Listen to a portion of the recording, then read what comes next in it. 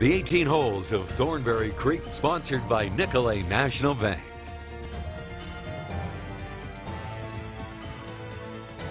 The fifth hole at the Thornberry Creek LPGA Classic is going to be a par 4. It's slightly uphill for your tee shot with bunkers on the left and right side of the fairway. Hitting the fairway is definitely a must on this hole.